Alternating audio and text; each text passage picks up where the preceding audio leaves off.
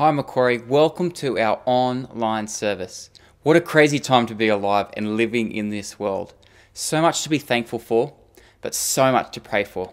We are all hearing these radical stories coming from the floods up north and out of the Ukraine. So let's join together in prayer and believe the God of the universe, whose earth is his footstool, will redeem, bring hope and bring justice. Join with me now as we pray.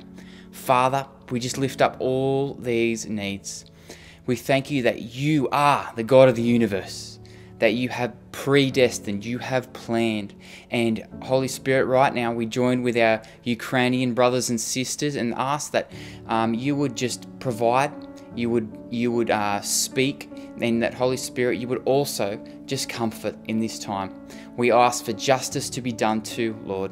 We also just lift up all our people, all our Aussie fellow friends and family members up north.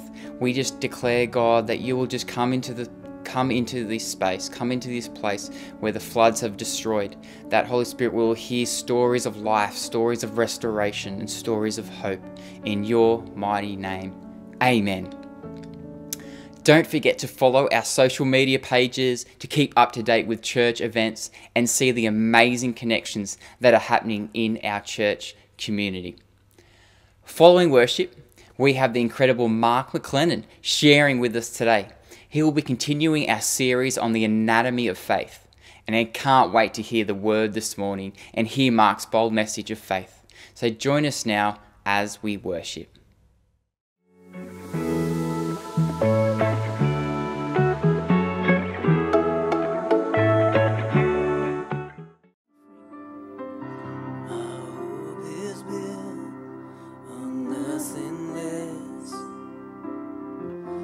Jesus' blood and righteousness. I dare not trust the sweetest frame,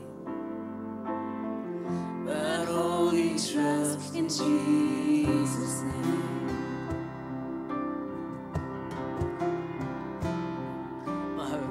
My hope is built on nothing less than Jesus' blood and righteousness.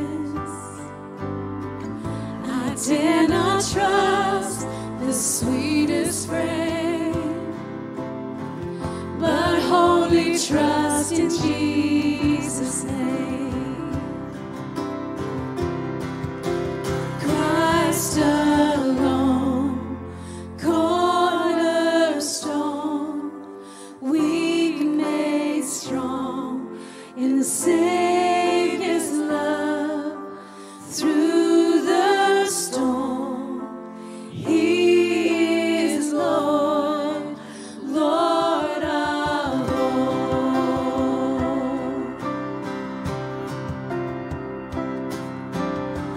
When darkness seems to hide His face, I rest on His unchanging grace. Through every heart and stormy gale, come on, He holds us. My anchor holds within the veil. He's holding it all together. Christ alone, cornerstone, weak made strong in the Savior's love. Through the storm, He is Lord, Lord of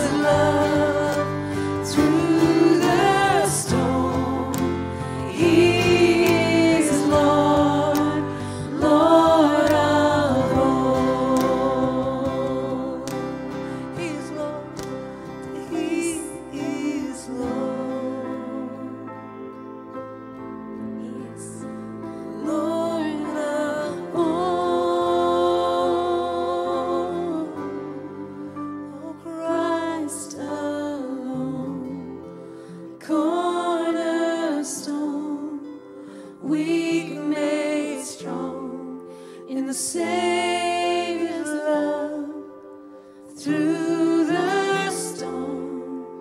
He is Lord, Lord of all.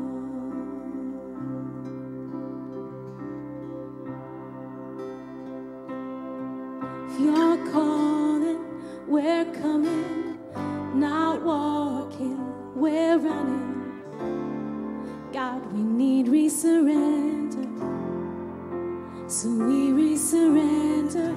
If you're calling, we're coming, we're not walking, we're running.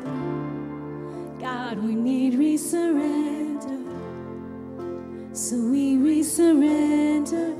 If you're calling, we're coming, we're not walking, we're running.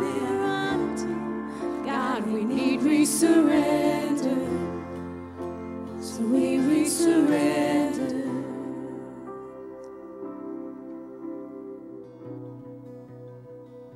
You reign above it all, you reign above it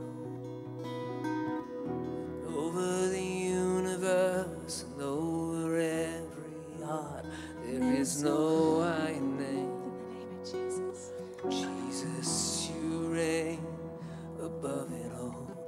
Let all of heaven and the earth erupt in song. Come on, it's our song. Sing hallelujah to the everlasting one, 'cause there is no higher name.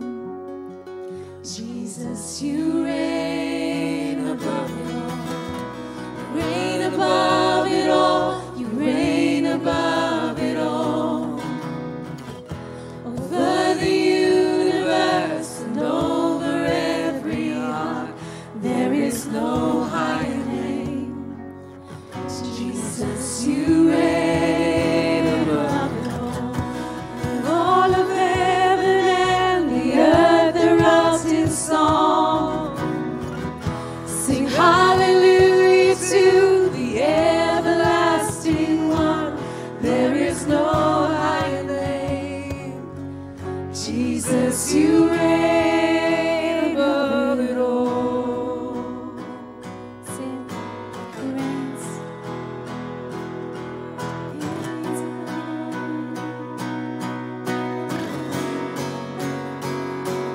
You sent the darkness running out of an empty grave. Say, come on, seated alone in there, enthroned on the highest praise.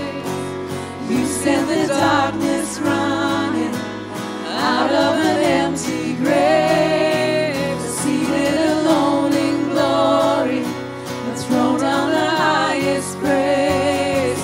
You sent the darkness running out of an empty grave, seated alone in glory, enthroned on the highest praise. You sent the darkness running out of an empty grave, seated alone in glory, enthroned on the highest praise. Reign above it all, you reign above it all, above the universe and over every heart. There is no higher name. Jesus, you reign above it all. Let all of heaven and the earth erupt in song. Sing hallelujah to the everlasting one. There is no other name, no other name. Jesus, you reign above it all.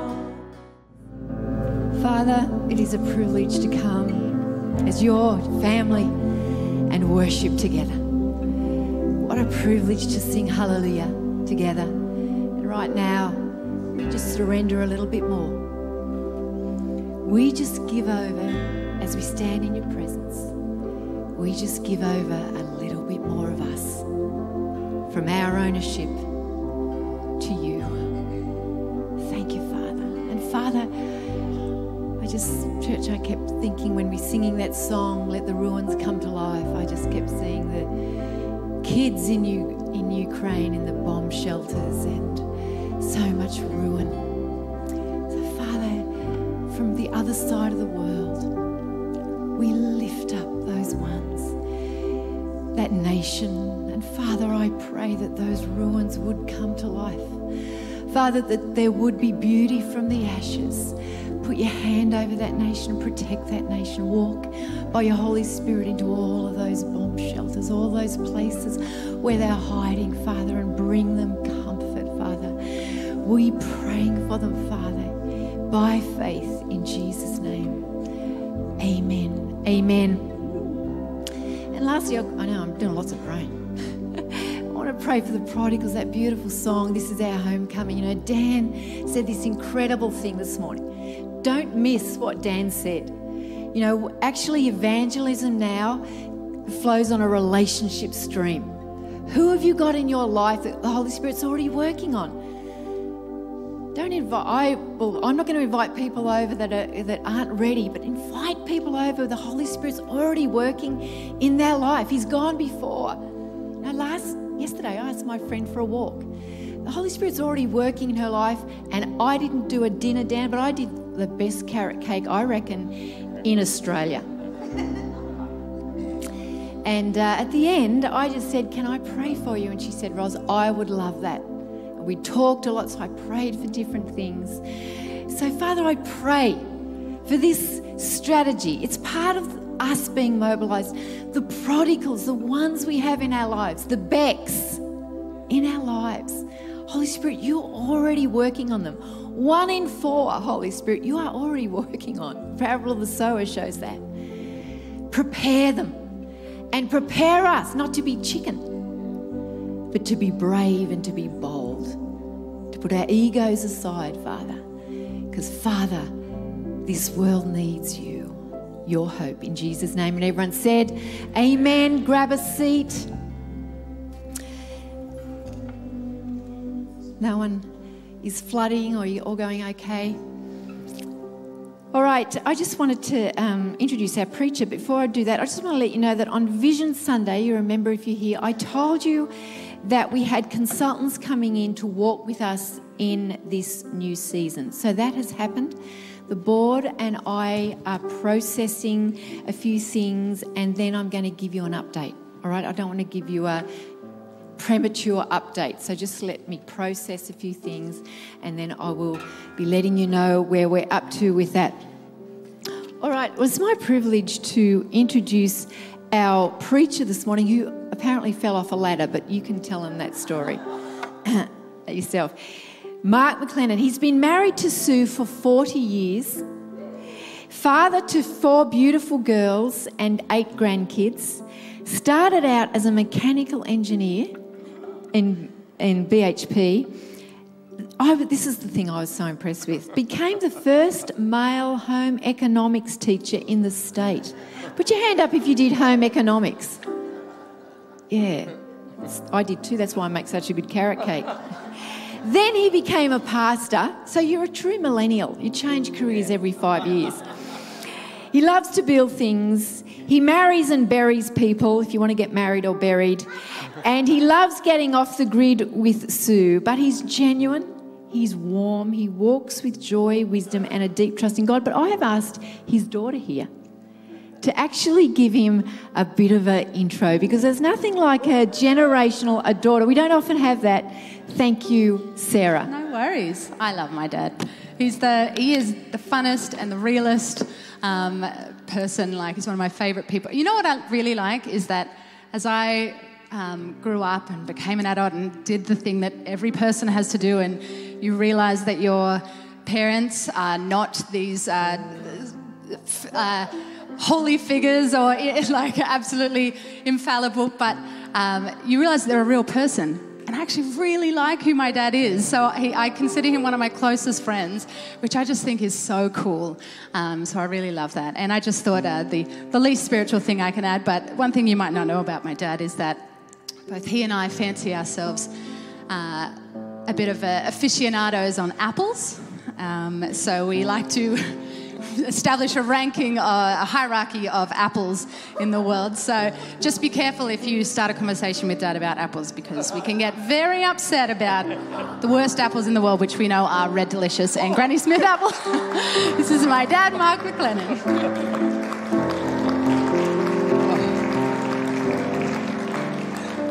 Yeah, way to start. Thanks for that, Sarah. I may be a little unsteady on my legs today. On Friday, working at a little bit of height on very unstable ground due to water, the ladder decided to leave the site, and I came down on my back from 2 metres up, and so a little bit sore. But how good was that song, and how good is it for me to be able to come and have my wife and my daughter on stage? That was really good, yeah. It's great to be here this morning, and it's great to welcome those who may be online watching with us this morning in your Ugg boots with your blanket on. That'd be nice, wouldn't it? Yeah. But I'm excited to be able to share with you as we continue to take a little bit of a deep dive into the anatomy of our faith. I find it interesting at this stage of life that, as Roz mentioned, virtually every week I get a call from France Family Funerals whenever there's a non-religious funeral that they need conducted, they call me, and I have the opportunity to sit with families in the messiness and the grief that they're going through, and to create a celebration of life without a faith component. And a small part of that process that I use is to just ask the question, okay, I recognise that this is a non-religious funeral, but I'm wondering, was there ever a faith journey for Max or for Jen? And usually I don't have to scratch the surface very far to see that Max went to Sunday school when he was little. Yeah, and he went on to youth group and right through to his teens, and Jean's mum really wanted her to have some foundational aspects of who God is and the greater things of life. But then in most cases, the story will go on to something happened. And usually it's about people. And usually faith is gone. Our faith can be so fragile, can't it? So taking a bit of a deep dive at this time into our faith and learning some things to reinforce that faith is probably a good thing. I think my ladder sinking on soft ground is quite metaphorical for where we're at today. To give you some context into the passages that we've been looking at in Hebrews, Paul's writing to this small band of new Christians, and they are struggling through so much persecution, and they're feeling pretty isolated and alone in the process. In verses 7 to 12 of this 11th chapter, he reminds them of three greats, Noah, Abraham, and Sarah. Great examples of faith in history, who were able to face every type of challenge that came before them and hardship because they had this solid faith. And he was encouraging them in this letter to hang in there, guys. Don't let go, because you're not alone in the process. Dan was saying earlier, it's not easy being a Christian today. Even talking about your faith can be pretty challenging socially. Friends often struggle to relate. Family look at you like you've been hijacked by some cult. And these days it's pretty much even politically incorrect to even suggest that there is only one way to heaven. But what has helped God's people to deal with discouragement right through from the beginning is the knowledge that we are not alone. We follow in the footsteps of people from the earliest biblical times who were unsure of what their futures held, but they chose to follow God anyhow. So let's have a look at these three examples in a little bit more depth. From verse 7, by faith, Noah, when warned about things not yet seen, in holy fear, built an ark to save his family. So the story of Noah is found in Genesis 6, verse 8. Most people would know about Noah and his boat and the flood. But the real buzz about Noah isn't the flood or his boat. It's about his faith and his obedience to God's voice way before there was any water falling. So let's imagine God spoke to you these days and he said, I want you to spend the next 125 years of your life building a boat, bigger than a footy field, so that in the year 2147, you can save your family from a worldwide catastrophe. I think most of us would have a hard time following God in that. Although with the amount of rain that we've been having over the last weeks, it's probably getting a bit easier. But what does Noah do? It goes on. Even though he was warned about events not yet seen, in holy fear he constructed an ark. Noah's attitude was, if God's saying it, even though it doesn't make any sense to me, I'm willing to believe it's true. People are going to laugh at me for 125 years. People are going to call me the village goose. My kids are going to be ostracised and laughed at school. I'm going to lose my friends over this, but I fear God more than losing my friends. So even though he had no idea of what a worldwide flood even looked at, or as some scholars suggest, rain even looked like, he obeyed even when it didn't make sense. Church, that's what faith looks like in real life. Obeying God's word even when it makes absolutely no sense. Think about those times in your life when you have had to decide to follow what you believe God is leading you towards or leading you away from. Even though you can't see it, how it's going to pan out. Retrospect is always a great way of confirming our choices and our faith, isn't it?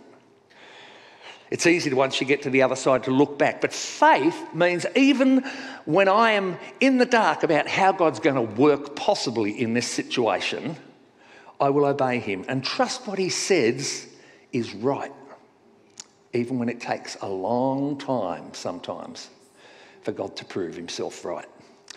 I look back over the years and I wouldn't say that God's ever spoken to me personally, specifically. But now I can see those times when God has so often, and let me tell you, sometimes it's not so subtle. He's closed doors and he's opened doors. He's never pushed me through any one of those doors. And I think I was fortunate to realise at a fairly young point in my life to be able to trust that God has things in control. And all I have to do is take those first steps, to remain open to his directing.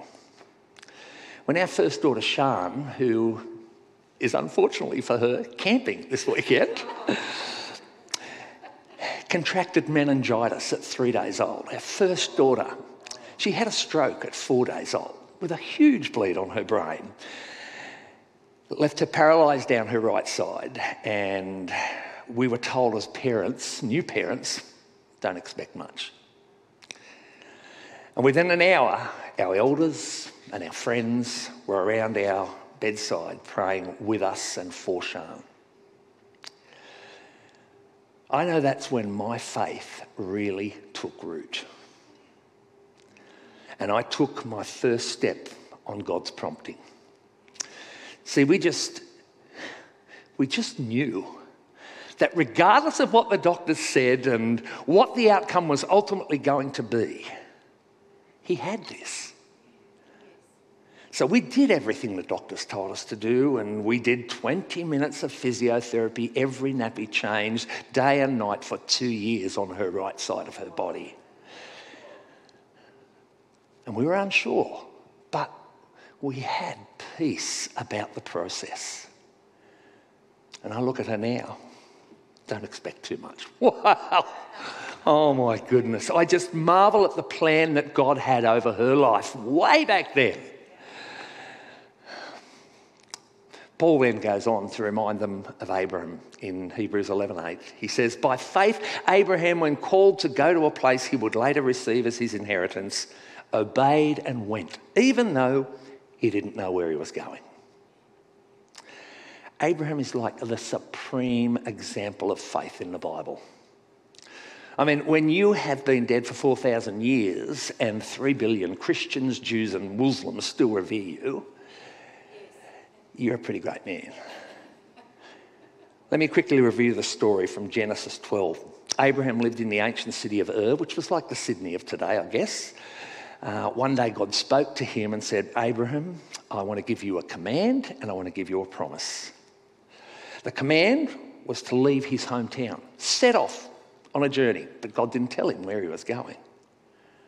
The promise was that God would bless him, give him land to call his own, and give him descendants as numerous as the stars in the sky and the sand on the seashore.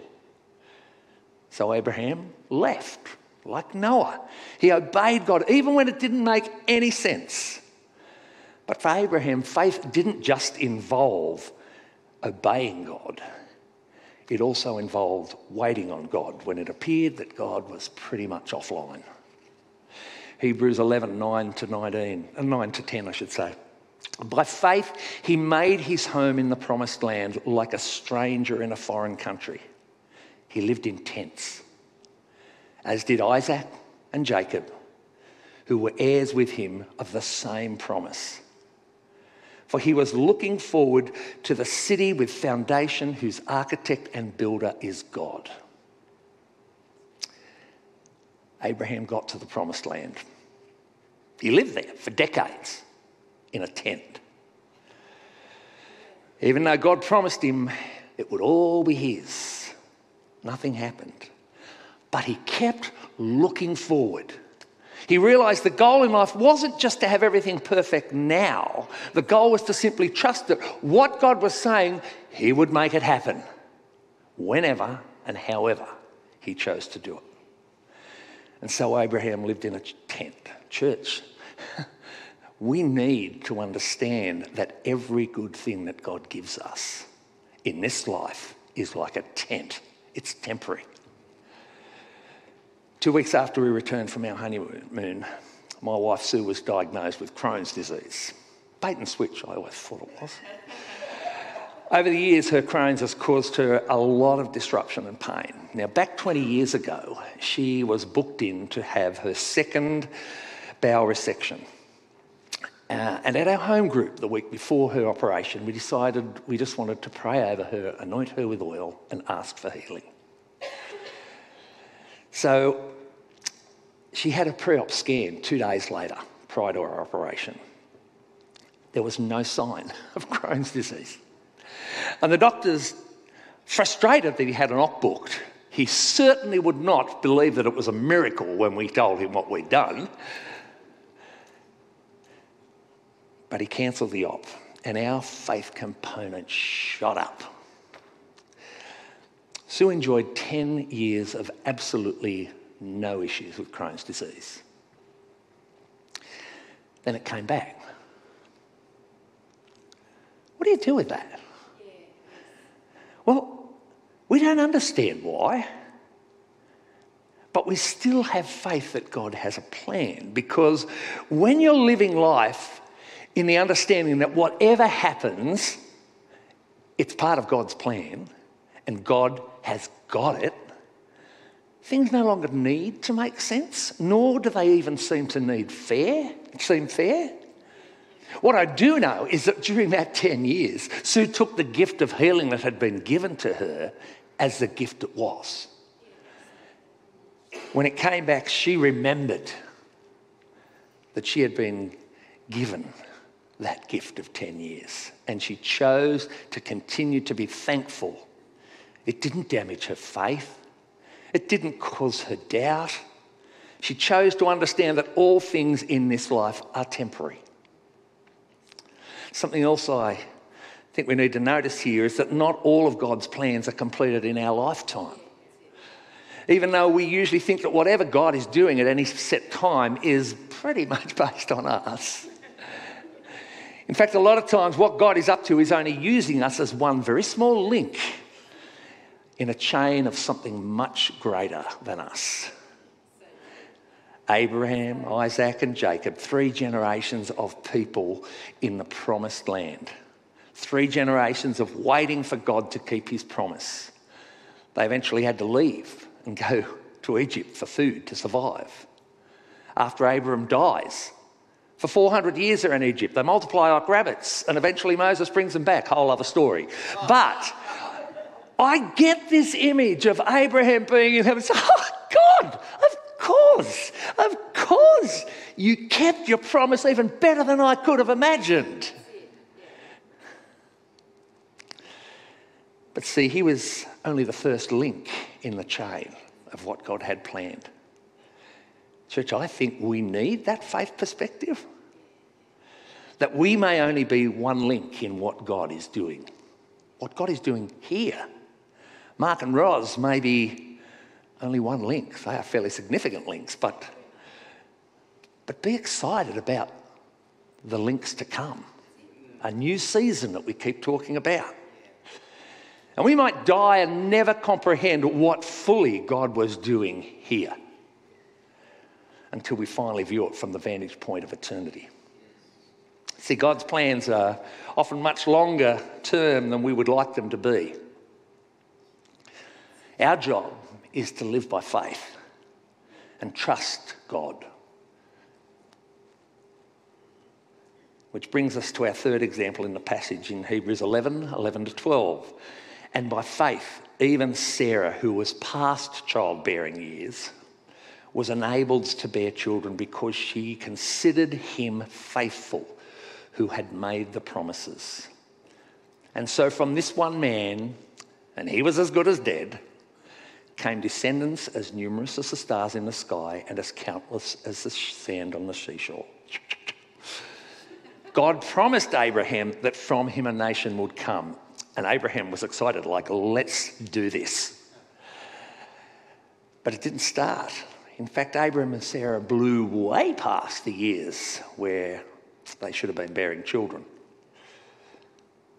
I love how the writer puts it when he says that Sarah was worn out and Abraham was as good as dead.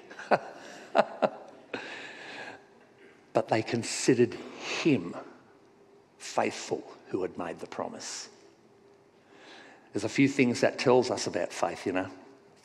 Firstly, faith means we believe God will keep his promise even though it seems way late in coming. Faith believes God is reliable and keep his word and that it will be in his time, not ours. Faith will have many times where God just seems to be leaving us in the dark about whatever it is that he's doing. Doesn't it seem like God leaves us in the dark a lot? I know there are times even now when I have real calendar issues with God. Like when you think something should be happening in your life and it isn't. Do you have those? Maybe like Abraham, you think God should have been giving you children by now, but he hasn't. Perhaps you're praying for the heart of a child to turn back to God, and it hasn't. Maybe you're unemployed and you're frustrated with God and you're thinking, God, why are you keeping me down? And maybe you're angry at God because you're sick and it just keeps going on and on. God hasn't made you well. God, I have asked you so many times to heal me and make me healthy so that I can do all of this for you. But it's like you aren't listening. What do we do with our calendar dates? Well, I believe that we are encouraged in faith to wait on God to fulfill the desires, our desires in his time. He may fulfill them in this life, or like Abraham, he may make us wait a really long time. But when it does happen, there will be no question that it was him who did it. The reason God made Abraham and Sarah wait until they were as good as dead before he gave them a child wasn't to destroy their faith. It was to grow their faith. He was making them spiritually ready to receive what he had determined he was going to do all along. Can you imagine how strong their faith was after their first son, Isaac, was born? Can you imagine how many times sitting at the dinner table they talked about that? Mum was ancient and Dad, I don't even know how. Can you imagine the spiritual foundation that this would have given Isaac when later on he had calendar issues with God in his life? I can't even remember where I heard it, but I love the idea that faith is better caught than taught. See, I think it's impossible to teach faith, or to read about it, or to listen to a message about it, or to just be told that you need to have it and then have it. We need to live it out. We need to put it on. We need to walk around with it in our life and have it tested by things that are going to make us recognise just how significant it is in our life. I really appreciate the way Richard Rohr, who is one of my favourite contemporary theologians, he manages to phrase things just beautifully, and he has this great quote when he's talking about faith. He says, "We don't think ourselves into new ways of living. We live ourselves into new ways of thinking." Isn't that great? Now, you would think a good way to live out your faith would be to surround yourself by people who exhibit a life of faith and walk with them, which is pretty much what I think Sue and I did most of the way through our lives. But as I sat down to prepare this message, I started looking back at my spiritual heroes that I've walked with at different times through the years, who have sown into my life and helped me to grow spiritually, who have helped me to pastor a church and work with me in ministries, whose teaching I have sat under and learned from. And I realised something really concerning. Many of them now are just a mess. Broken marriages, weird or no faith journey, walking away from not only the church, but from God. And I began to understand why Paul is encouraging us here to remember Noah and Abraham and Sarah, because it reminds us that our faith cannot be built on people, on how educated their teaching sounds, or how well they know their Bible, or how well they can run a ministry. Our faith can't be sustained by people, because they will constantly and they will spectacularly fail, often. People will do what people do, whether it's let you down, deceive, gossip, break trust, discriminate, hurt, or leave you. And when that happens, particularly in the church, so often we take our, well, if that's what Christians are like, I want nothing to do with them. And we discard our faith.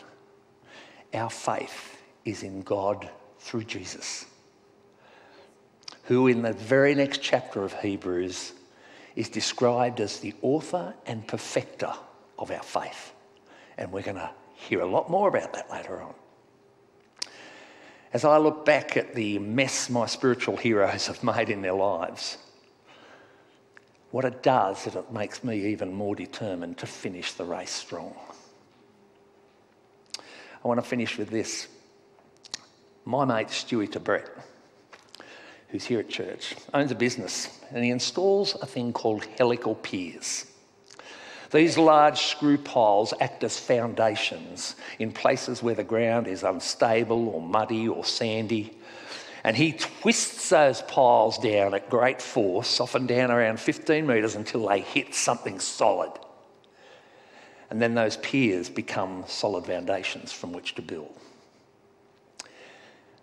You know, I think that often we don't really know who our faith is in, because we haven't taken the time to find out who he really is, which leaves our faith hanging on fairly shaky foundations, unstable and likely to drop at any time when the slightest load comes on it. Like Stewie's piers, we've got to find a way for our faith to be established on bedrock, or as Paul puts it, foundations whose architect and builder are God.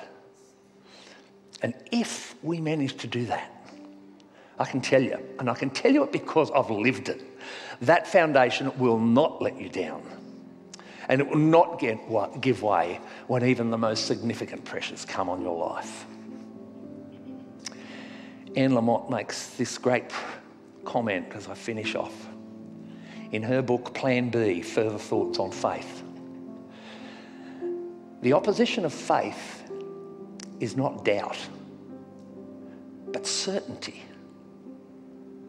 And certainty is missing the point entirely. Faith includes noticing the mess, the emptiness and the discomfort, and letting it be there until some light returns. Faith isn't a perfect life and getting everything that I asked for. Faith is seeing the mess and then either seeing God at work in amongst it, repairing it, or trusting that God is working on it even though I can't see it.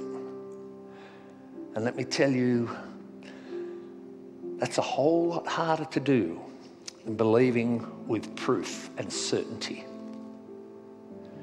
It's easier to say, I don't believe because I don't see, or I don't believe because I'm not certain.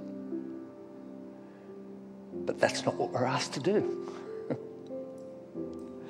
We're asked to believe despite our certainty, with all our doubts and our struggles and our questions all mixed in together, into the hope, our hope of the way things are. Perhaps it's no wonder that so many people walk away. Sometimes people think that we shouldn't struggle with our faith, that we shouldn't have days where God seems really far away or out of touch. But I do. I think we all do. So when you feel that way and you just aren't sure, know that it is completely fine. But remember who your faith is focused on. Remember the bedrock upon which your faith sits. Know his attributes. Know his promises that he has made to you so clearly through his word. Remember his goodness to you in the past and know that you're not alone. Faith and doubt go side by side. Faith is not being certain, it's trusting in the midst of great uncertainty. Or as Richard Rohr puts it, faith alone holds you while you stand, waiting, hoping, and trusting.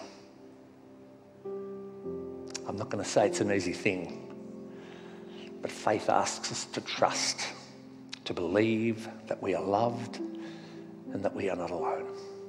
Thank you.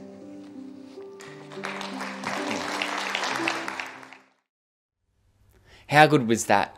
Definitely got some faith anatomy to dissect and work on this coming week. Just a reminder around our giving. It is online, so head to our website to check out the giving options. It takes faith to give, and the Bible says it is more blessed to give than receive. We all love receiving, who doesn't?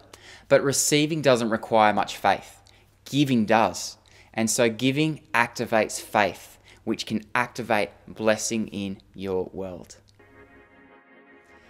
Hey church, are you ready to roll the sleeves up? Our church Working Bee is taking place on Saturday, March 19th, 8 to 11 a.m. Many hands on deck would be highly appreciated. From our carpets out to our car park. Let's do this. Let me ask you a question now. Have you noticed the culture around us is becoming more actively hostile towards Christian beliefs and values? We need to find new and compelling ways to share the gospel in this generation. Jesus was constantly giving us whys, and whys we need to reach out to people. However, he didn't always give us the how. And we can see the how, though, was modeled through his life and the way he acted. And so one of his hows was hospitality, sitting around the dinner table talking with people. So this Easter, we're inviting all of you to host a dinner party or a breakfast or whatever will work for you, for a neighbour, a friend, might even be the postman. But we would love you to register your dinner party online so we as a church can be praying for it. At your dinner party, we then want you to say grace and ask them a question. Can I pray for you? And if they're open and willing, fantastic. Ask them then if our church can even pray for them. You might even sense they are open to coming to one of our Easter services, and so you might invite them along. So start thinking about who you can invite to your own Easter dinner party.